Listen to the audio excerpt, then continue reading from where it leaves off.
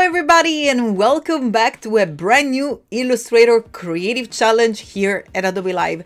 I'm your host Kladi, and I'm super excited to be here with you today discovering the amazing Recolor Artwork features. Those are, if you have not experienced it before, an artificial intelligence, Adobe Sensei power technology that is our fingertips. I know it might sound like a mouthful, but in reality, it's just a technology that allows us to do so many actions in just one click. So yes, the power is at your fingertips. In particular today, this power will be used to recolor complex or simple or anything you want artwork, vector art from whatever color you want.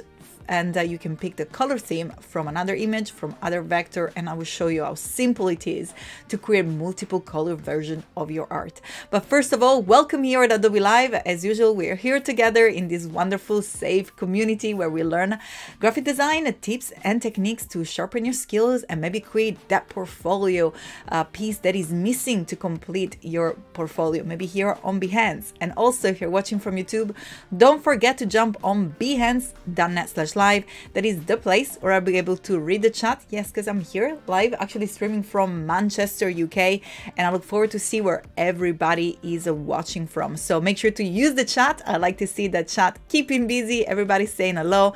In particular, I can see Steve is saying hello. Omicron, what's up? PJ, Barbara, Xue.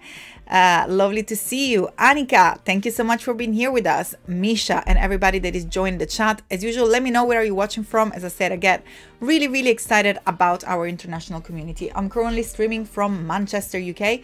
If you hear an accent, it's because I'm Italian, but I do live here in Manchester, although I travel the world finally again. Okay, so I think it's time to get started. You can open up the starter file, which is linked below in the description. Just so make sure to head to the bottom of the description and simply click on the link and you will see a starter file opening up. You can follow along with me and have a play around with this wonderful tool, or you can simply sit and watch, relax, maybe sip a drink, and then you can replay this video, because this video is also available on replay. And in fact, what's up to everybody that is watching this on a replay in the future? Right, it's time to jump into my screen, so let's do so. And here we go. So this is the starter file that we're going to be working with. So I provided you with a vector file. As you can see, this vector is very complex. It's like a drawing board with illustration and then different elements. And then I provided you also with images. Those are simple images. I particularly use them from Unsplash. Again, this is a place where you can just simply download free stock. Again, we're not looking to use these images for any reason as not for their color palette. But imagine the power here. You can literally place any sort of photo you like. So if you see, for example, a dress of a friend, or even if you're just like in the link in the underground walking in the street and you see a sign, an advertising, or again like a dress or something that is colorful and has that color theme, that perfect color theme that you had in your mind and you are struggling to find, and maybe you spend so much time creating your illustration but you want to change the color, well, you have the power of capturing this color with this app. And also, I mean, there is an app called actually Adobe Capture that allows you to do that, literally to lift a color palette. We are going to talk about that in the next stream. In fact, here at Adobe Live, we have a new episode of how to graphic design coming up. So make sure to stay tuned for that as well. Xu saying, and I'm so sorry if I'm butchering your name. I'm here somehow. We're having a graphic class at college, website recommended by the teacher. Cool teacher. That is the way to go. And also I can see Robert in the chat. I'm just going to go ahead and zoom in. Richmond, Virginia. Ryan, I actually done my high school in Roanoke, Virginia. I don't know. I think it was south from Richmond, if I remember well. That was many years ago. We have Misha from Oregon. Fantastic. Sweden. I love this wonderful community. I know that Annika is in Toronto. Our lovely Steve is in New Zealand. Carol, South Florida. Very exciting. Very exciting. Ashrad from Pakistan. Truly international community here at Adobe Live. But let's get started and let me show you how. This is going to be quick, but I'm really going to explore this different way that you can explore this feature. And by the way, let me know in the chat if it ever happened to you that you just wish to recolor your art and you have to go bit by bit. Like for example, in the past, let's actually get to work. What you have to do is to select a specific part, like in this case, the background, and then you either double click on the fill color and the color picker will open up right here. Let me just move this screen so I can see you better.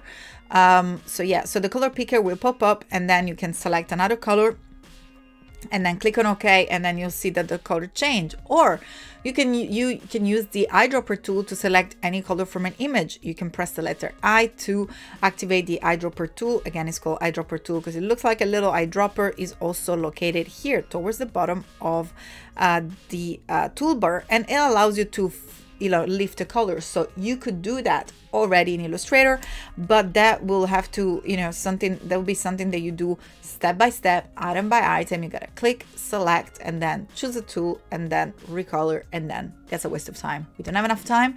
We want to move fast and work smarter. So what we do is select the entire artwork. So click and drag over the artwork. Make sure that no layer is locked. So you can go and have a look at the layers panel and maybe open the little layer there, and we see that nothing is locked. So perfect, everything will be selected.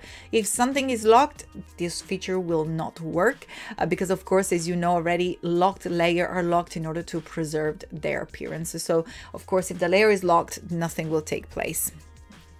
Let's see, it looks like there is no question in the chat. Pixpoo is saying smarter, no harder. Absolutely. PJ's also said I use global color.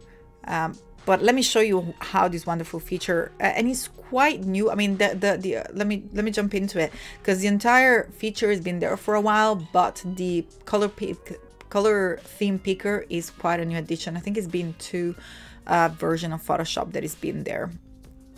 Okay, so first thing is we select the artwork. Second thing is that we head to the top edit menu right there, and then from there we're gonna scroll down until it says edit colors, and then from there we're gonna access our Recolor Artwork. Once you go ahead and click on the Recolor Artwork, we will have our Recolor Artwork workspace or panel popping up. Now let's have a look at the panel.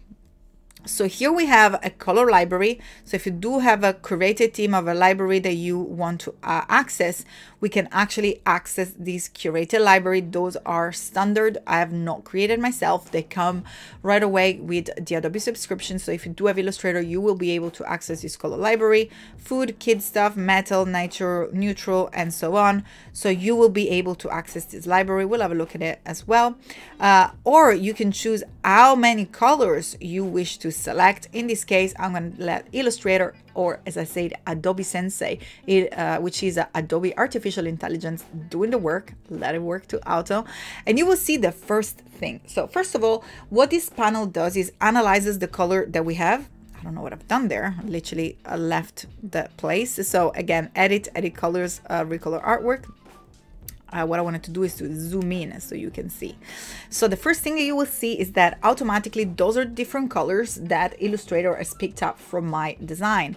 And also here you will see that prominent colors into different locations. One is the color wheel, and then here we have this prominent color area section of the panel that just shows you and organizes the color by hue. So you will see that here we have all the warm color, and then we go towards the darker color. And this is something that you can already do. So for example, if you don't like the distribution of the color, you can actually use this prominent color in order to distribute a hue in your design.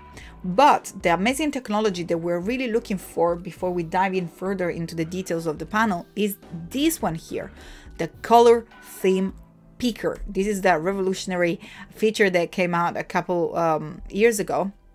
If you select the color theme picker and then you either click once or you click and drag if you want to marquee any area of any image here, you will see that it will automatically change your illustration. Every aspect of it, every single color, it will reflect the color of the image. And by the way, that can be an image, it could be multiple images, it could be another vector item, it could be multiple vector item. Your possibilities are endless. And I'm actually going to move my little panel away, and I'm going to collapse this layers panel there so you can keep and have a look, and look how fun it is. So imagine if you're like creating NFTs, or if you're creating different version of a specific artwork. Look at that. You can just create different color variation in one click. Now I'm going to go ahead and click on reset, because there is also another step that is really cool. So if you go ahead and use the Shift O shortcut, or simply click on the little artboard panel, artboard tool that is located on the toolbar just up there, you will be able to access the artboard. Artboard are the canvases, the container that determine the bounding box of your illustration. So you can first of all click and drag while holding the Alt key, or there will be the Option key if you're working on a Windows machine, and they will allow you to create copy. Now bear in mind, if any item is locked, you won't be able to create a perfect copy, so go ahead and create as many copy of your illustration. So that can literally be anything, and again, anything that you select. If there are parts that you want to preserve, you can anytime just simply lock them through the layer panel. Super easy if you don't know how to do that. By the way, every layers you can find every panel is located under the window menu, so window and layers if you do not find the layers panel, and then from there you can simply lock by clicking on the icon, on the empty space next to the eye icon, and the little lock icon will pop up, and that will allow you to preserve the specific item. So in that case, you can keep it and can keep this saved. So again, let's go ahead and select this image by clicking and dragging on it, and I'm going to zoom in so we can see a little bit better. I don't like when it's so zoomed out. Okay, that should work. So click and drag to select all the artwork, edit, recolor, edit colors, recolor artwork. And again, we're gonna go ahead and use, where's the panel?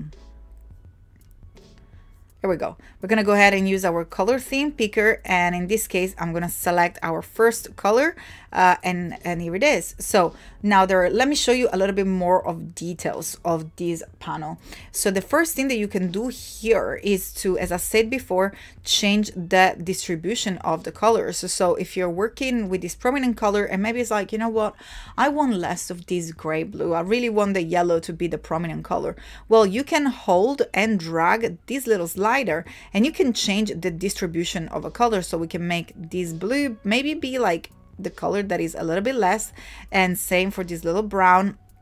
I think there is a green in there as well, but you can go ahead and really make the prominent color one of this yellow color. Now, another thing that you can do is to swap around the color order. So by doing so, you can see that we are still working with the same color palette, but we are creating variations within the same color palette. So we still have the same color that we lifted from the image, but we are reworking it in this case by changing their order. So they're going to swap in between the different elements in the picture.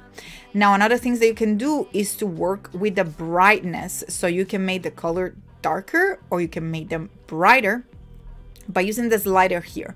Now, this brightness and saturation reflect the position, of course, of the colors in the color wheel. So you will see that here we adjust the brightness of the entire color wheel.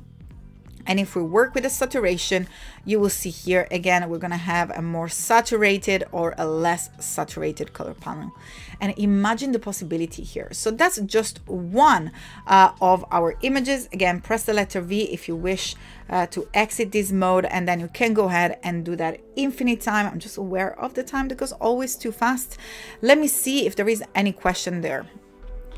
Does it support spot colors? Yes, under the library, and let's go ahead and Recolor Artwork and use the color library. You should be able to find the spot color here.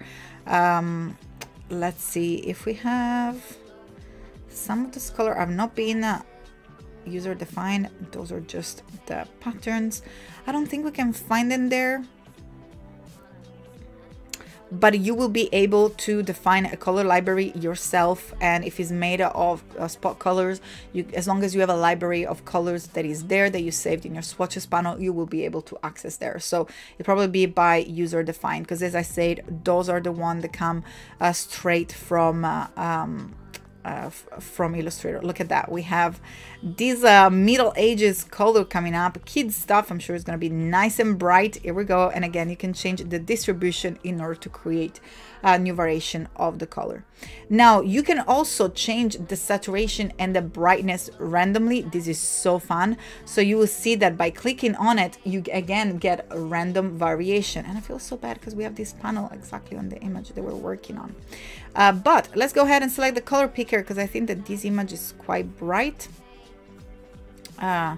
Let's see what is going on. Maybe let's change it to this one here, even brighter. Fantastic. So as I said, the first icon allows you to swap the color order, and the second one, their brightness and saturation. So literally you can spend an entire day, create infinite variation of any artwork that you created. But I want to do one more time because I want to create something even a little bit more different here and go a little bit in details on what was the default, the classic Recolor Artwork panel. So that was probably what you used in the past if you ever used this tool. And by the way, let me know in the chat if you used that before. Again, I'm going to go ahead and select another color theme. Here it is over here. So we have another variation. Something else that you can do, which I find very, very exciting. Again, I'm going to change randomly the distribution of the color, maybe one more, and then I'm going to change the brightness as well, so you can really take advantage as much as possible. It looks like I really like brown tones. Everything is leaning towards a brown, but as I said, if you want to bring back a little bit or the other tones, you can always use the prominent color in order to swap it up and have some fun with that. Maybe let's bring a little bit more of orange there. Fantastic. Now, another thing that I want to show you is that if we do go ahead and select the advanced options, are definitely worth to mention. You can really have fun with the single colors, so you have more control manually on the colors. In fact, you can apply, if you do have a swatches panel that you've created for a specific project, you will be able to access it right away. In fact, if you click on the color swatches group, in this case grayscale or web colors, you will see that the colors will be automatically change reflecting that swatches panel. But what if you like all colors but you need to change one specific one? Well, real quick, first of all, you can swap the colors. So let's say, hey, I want the orange to reflect this yellow, and I want this bright yellow to reflect whatever was orange. But in this case, I do not want to use the green. Well, all you have to do here is to double click on the color, and then the color picker will pop up. Let's find something very different. Maybe this magenta, or maybe something this bright blue. I don't think it's there. This royal blue. Go ahead and click on OK, and you will see automatically that that color is added there. And if you want to see a more dramatic look, we can swap it with the pink, and it's there. Again, possibility are absolutely endless with this feature.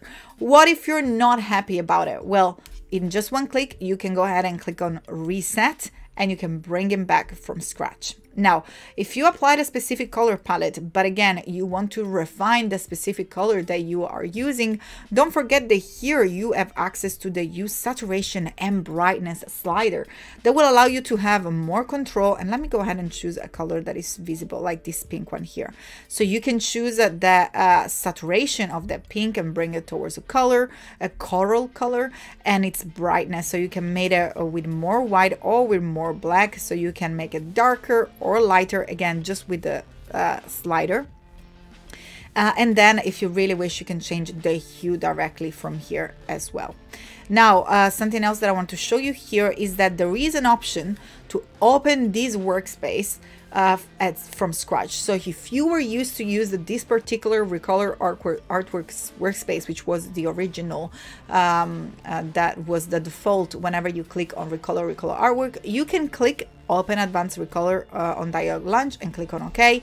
And I'm going to say, yes, we're going to save that color group. So look what happens here. Once I now go to Edit Color, Recolor Artwork, we will have the Open Advanced Color Artwork on the dialog box. Now, I really like to use the color theme picker. So I think that to me is the most exciting part of this specific feature. So I'm just going to go ahead and show you one more time because it's just so super cool. You can simply apply different colors. And I don't know if you knew that, but you not only can select an image, but you can click and drag to select a specific part of the image. And here we go. Our color has changed again.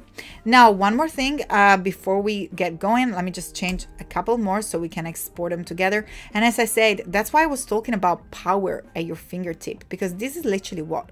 One click in the menu, one click to open the panel, one click to the bottom, and then boom, here it is. And then literally is up to you to change the combinations of color for this specific project. I think it's so cool.